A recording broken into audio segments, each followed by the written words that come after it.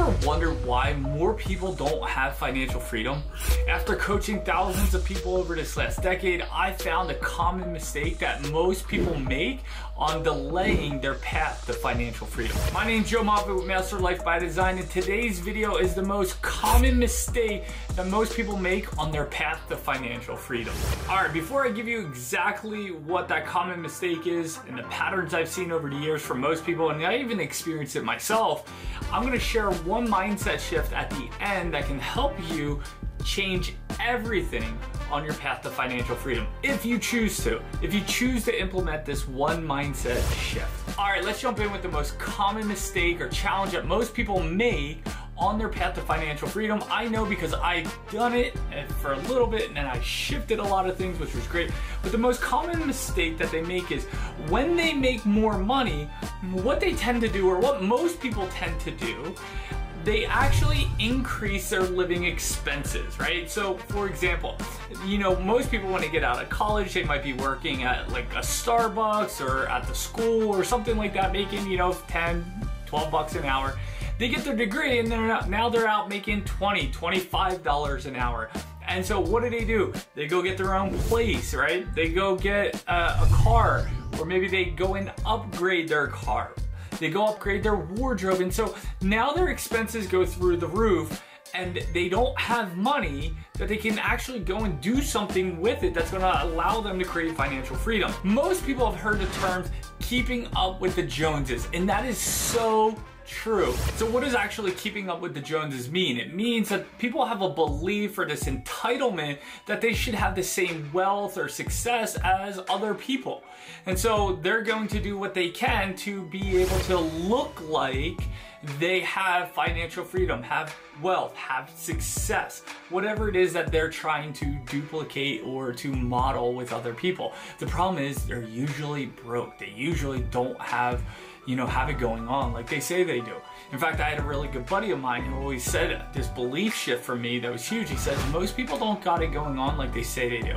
And as soon as I started coaching and kind of peeling back the curtains in people's lives, I realized that to be absolutely true. Most people, they look good on the outside, but not good on the inside, or not good behind the scenes, right? They put on social media their highlight reel, but they don't do what me and my wife like to do, is keep it real also, right? They only show one aspect. We show both aspects. Why? We want to make sure we keep it real so we don't give people a false illusion of something that they can never achieve. Now, don't get me wrong, we have a great life.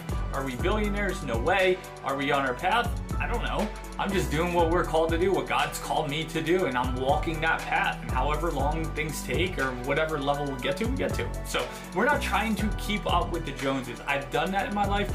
I suggest you don't, because you're gonna delay years of financial freedom if you do that. So why do people raise their expenses? Why do people try to keep up with the Joneses? Real quick, I'm gonna give you 3 common mistakes or situations why most people do. The first one is fear of missing out. They don't want to miss out on the experiences or the lifestyle or the luxury of what other people have. They want to be able to have that too. They think, I'll never get it, so let me get it now. And the problem with that is they think short term and they don't think long term. They don't set goals and targets and have rewards for those goals and targets that allow them to upgrade their life at the appropriate time. I always like to suggest, when you want something like a new car, go, whatever the monthly payment is, go get a business or a real estate property in their portfolio that will cash flow the amount to cover that expense, right? So the first one is fear of missing out. Next is social comparison. Most people, they look at their peers or they look on social media and they look at what other people have and what they're doing and the newest thing that they bought or the newest trip they went on, and they feel like they're under pressure to do the same things as them. So here's something that was really recent in my life. So I have where we live out in the Boise, Idaho area. We just opened a church, which is awesome. It's called Awaken Boise, and our pastor just bought a brand new house for him and his wife and family, and it's gorgeous. And then we have some other friends that are building their dream home right now. And then we have some other friends that are looking, that just got a new house, and another couple of new people who moved up from the San Diego area that helped launch the church here. They actually just bought new houses, and I'm sitting here like, oh, we've been in our house for 5 years, and even though we built it 5 years ago and it's brand new, no one else lived in it, I'm like, do we need a new home? And I started seeing everyone do that, and I was like, oh, what if we got a bigger house? And I'm like, oh, well, for me, I had to stop, and I realized that it was the social comparison of other people and what I believe God called them to do. And I prayed on it, and look, God hasn't told me to go look for a new house or go build a new house. God told me, you're good where you are. And so we're not moving, we're not thinking about it, we're not coming under the peer pressure, because it's easy to go get a bigger loan and a monthly payment, have a bigger house, and say, hey, look at us. But why would we do that? We're in such a great position. So I don't want to have that social comparison. So that's number 2. And number 3 is status and self-esteem. We all want to have this status, right? We're told that if we have a big house, or the certain neighborhood you live in, or the cars that you have, or the trips you go on, or the free time that you have, is actually a status that we all want, that say, hey, we're successful, right? And it feeds our self-esteem to say, oh, I live here, or oh, look at the car I drive, right? And what happens is we feel this pressure to keep up with the Joneses, to keep up with other people out there. And the biggest challenge is that it's always going to cost you raising your game, raising your expenses. And when you live that lifestyle, I'm telling you, there's no money to do anything else with. So I told you at the beginning of this video that I would give you a mindset shift that can shift it all for you. And that's this. You want to start shifting the mindset of, I can afford that, to, I want to invest in that. And so what do I mean by that? You might think, you see someone with a brand new car, for example, they would get this Maserati, and you're like, oh, I can afford that. It's only $2,000 a month. I can afford that. That's great. But how can I invest that $2,000 a month? That's a different story, right? There's so many different ways that you can invest, but when you get in that mindset, yes, there's delayed gratification. Yes, you won't be keeping up with the Joneses. In fact, I was watching this awesome Instagram story the other day, and it was about these people, guys and girls were talking, and they were saying how most successful people, they wear the same shirt every day. They don't look fancy. They don't look wealthy. They're the most dangerous person because they know who they are. They know what they got. They don't need to flaunt it. They can go and have these certain experiences, but they're not out there saying, hey, look at me.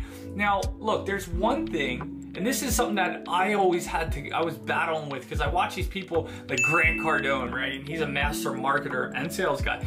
But like most people say, oh, he's just big, he just flaunts his wealth. And I can see that side of how people can say that. But the other thing is, the way I like to look at it, and I'm not justifying it, but the way I like to look at it is, you're actually birthing a dream into someone else when you show them what's possible. Now you gotta look at, where's your heart in all this? Is it, hey, look at me?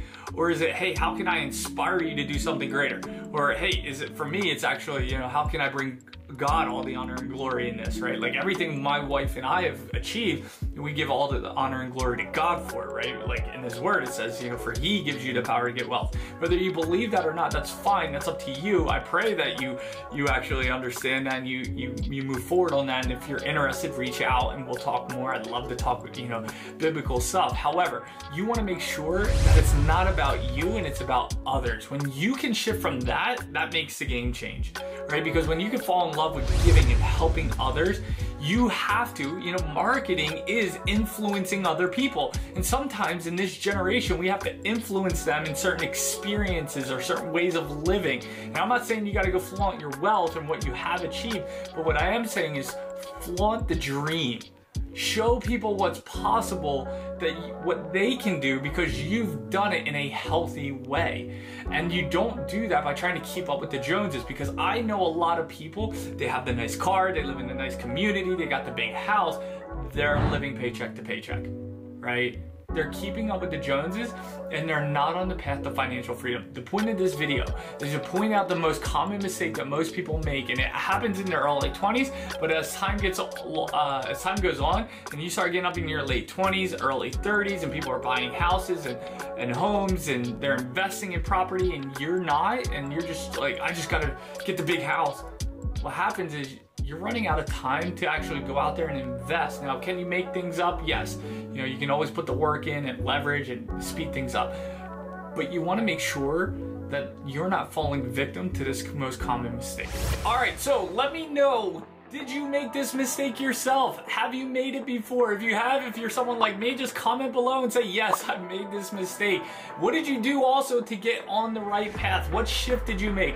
What I find is at first it's a mindset, a psychology shift here before you see anything out here shift, right? If you're looking for financial freedom, you want to make sure that your expenses, right, are low and your passive income passes your expenses. You do that, you're financially free. You don't need to be a millionaire.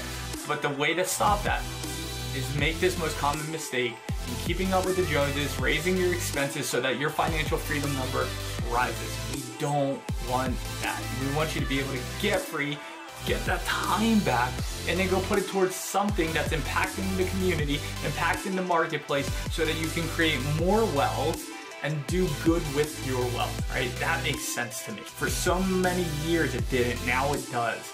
And so I wanna help other people do that. So anyway, with that, look, if you found value, give it a thumbs up. Make sure you comment below, hit that subscribe button and that notification bell so that you know when a new video comes out, because you don't wanna miss this. I have a lot of great people that I'm gonna be interviewing here shortly on how they've created financial freedom, the lifestyle, the numbers, and I don't show that stuff to flaunt you, but to flaunt that for them and this channel. What I do it is to birth the dream that it's possible for you. And when you get that in your spirit, in your heart, in your mind that you can do it, then you start to walk the path towards financial freedom. And like I always say, financial freedom is not the end destination. It's actually the starting point. So with that, my name is Joe Mava with Master Life by Design. Have a great one. See you guys.